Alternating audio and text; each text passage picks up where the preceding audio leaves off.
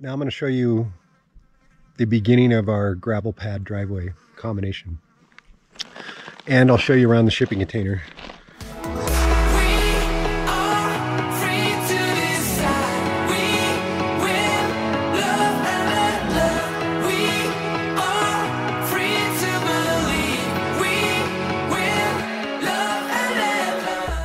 So here's the container. Give a slow pan. It's a 40 foot. It's 9.5 feet tall. It's huge. I'm not going to show you the inside because I don't have it open. But as you can see, it's sitting on a really nice base of the leach rock or road base. And that's how big of an area, and that's how far I had to come up to level this out. So I had a level pad for my RV. Now once I get the 3/4 put over the top, it's going to look nice and smooth. It's going to be a really, really nice driveway. It's going to be a good level spot to park the RV. And the shipping container is going to provide excellent windbreak. And then this is basically the driveway.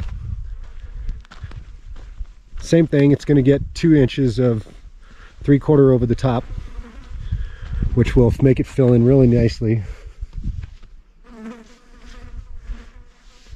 Oops, you can see, I was holding that with my other hand. I've got a cigar. So anyway, this is the basic shape of the driveway. I will make the 3/4 go about a foot off of each side, but down the areas that are going to be driven on, it's going to be really, really sturdy. Even when it rains, gets muddy, whatever, I'm going to have a good solid driveway. I'm never going to have to worry about being in a situation where there's mud coming up through or anything like that. It's going to be a good foundation for a long, long time. And then most of this area here is going to be all landscaped. I am going to put something along the border of the driveway. And then right here in the front, I'm going to put a double opening 12-foot wide gate made out of chain link. And then I'll have probably a short distance of either chain link fence or another kind of a fence. It's going to go around the whole parking area and the whole landscaped area. There's my water tank, 2,600 gallons. This big pinyon pine tree here is gonna get cleaned up, and I'm gonna put a patio down below, maybe a picnic table or something. This is a great spot with lots of shade in the afternoon, and I think that it's gonna make a great spot for that. Somewhere out here in this big open area, I'm going to put a greenhouse and possibly another parking area back there. The reason why I picked this spot, I'll walk back to the shipping container. The reason why I picked this spot is because someday I want to build a house here. And that is the perfect spot to put a house. And more than likely this shipping container with a couple more added onto it and a roof over the top would form a nice garage with all kinds of storage, or a shop. Maybe I'll even build a pole barn next to the shipping container in this spot. Hard to say.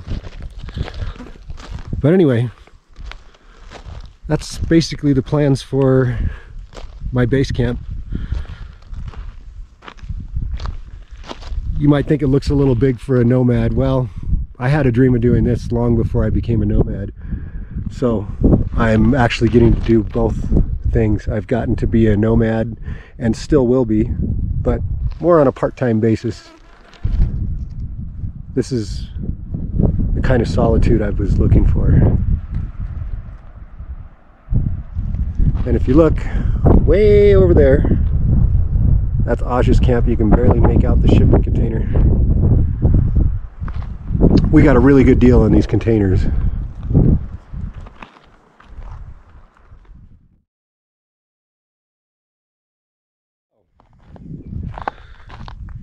I've got the rest of the gravel for the driveway.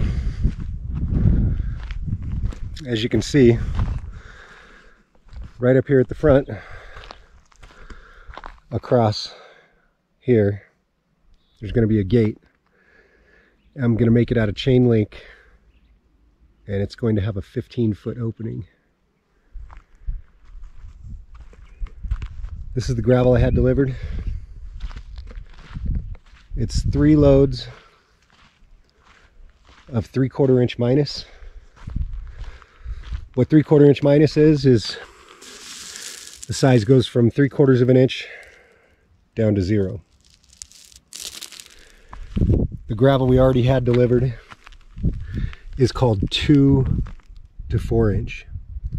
Most of the pieces are between 2 and 4 inches, just like this. I don't know what they call it here in Arizona, but in Oregon, in construction, we called this road base. And you would put down in an area that's muddy or has problem with traction, which this area can when it gets wet. Usually put down 4 to 6 inches of that, and then you put 2 to 4 inches of the 3/4 minus over the top, which is exactly what we're going to do here. Right here is a spot where I put down a couple shovelfuls of the 3/4 on top of what I have there existing from what I'm calling the road base, and it makes a really good solid surface. You don't even have to compact it. It literally compacts itself as you put it down. It's going to make a good solid driveway here for a long time. The driveway, we had to level it out quite a bit, and I think I showed a little bit of it in a previous video, but I'll show you some more. So if you look closely, that's how much I had to build this up. I had to come up about between 8 and 12 inches. And I came up that far underneath the entire shipping container. Now, I didn't come up quite as high as I should have. As you can see, that the back of the RV, this is the position it's going to be parked in most of the time, backed in. And you see that the back end is up off the ground. Now, I have it raised up properly. A lot of people don't know, but when you have hydraulic jacks, you can actually lift the back end of the RV completely off the ground. But you don't ever want to take your drive wheels and pull the drive wheels off the ground. And the reason why is because the parking brake that holds this vehicle in place is on this set of drive wheels. That's my tag axle. It has no suspension, so it is literally off the ground, as you can see. The right way to do it is to put it up on blocks and then lift it up on the jacks from there. And as you can see, I've done it properly because the sag on that tire tells me that I still have weight on the suspension. So technically I have weight on my parking brake. Now, these giant jacks technically are going to keep it from moving, but you can't ever be too safe. So I'm going to put roughly 2 to 3 inches of the 3/4 over all this, and it'll bring the level up just a little bit, but it'll make this a really good solid base that will last for longer than my lifetime. It will always have good drainage, never have mud. And these 1-foot square pavers are what I'm going to put underneath the wheels of the RV instead of using wood blocks next time. So when I install the gravel, I'm going to install these. That way I have a kind of a permanent setup. I can just pull the RV up onto it every time, and it'll always be good to go every time. When I level the RV out, there's lots of ways to do it. A lot of people do it different ways. I try to get the RV as level as I can before I use my leveling jacks.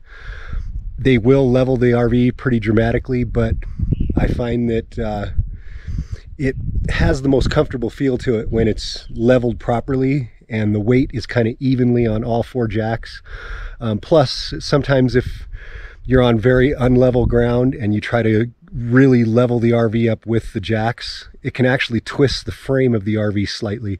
And then sometimes things like our bathroom door don't always close all the way. And the bathroom door is kind of like the canary in the coal mine. It tells me how level it is by what the door does after I'm done. And so I've found in my experience that it's best to have the RV as close to level as I can before I actually use the jacks. And so that's the way I do it. Right, wrong, or not, that's the way I do it. This is our 40-foot container, and I've checked it several times. It actually is perfectly level.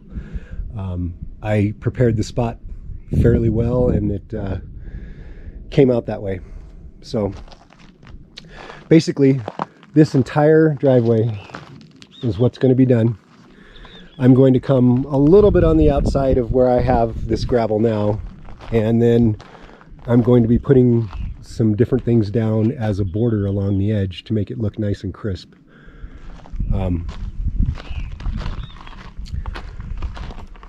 Coming up,